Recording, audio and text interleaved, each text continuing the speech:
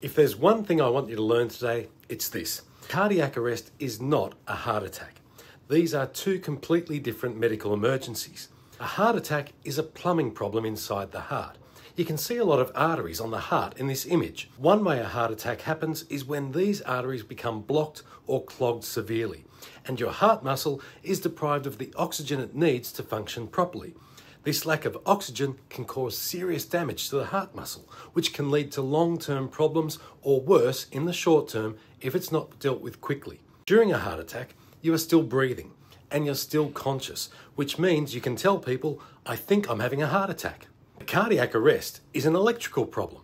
Cardiac means heart and arrest means stop. Your heart literally stops pumping, and because it's an electrical problem in most cases, it needs to be shocked to try and get it restarted. In a cardiac arrest, you are not breathing and you're not conscious. You can't call out for help and let someone know that you rely upon them for assistance.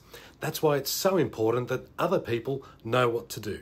Most of the time, there's no warning signs that you're about to go into cardiac arrest. More than 26,000 Australians suffer a sudden cardiac arrest every single year. 80% of these happen in the home. The overall survival rate for a cardiac arrest event is 5%. But if you use the chain of survival, call, push, shock, survival rates can jump from anywhere between 60 to 70%. A heart attack is not a cardiac arrest. If you learned a thing or two and you want to help us save lives, then give us a follow.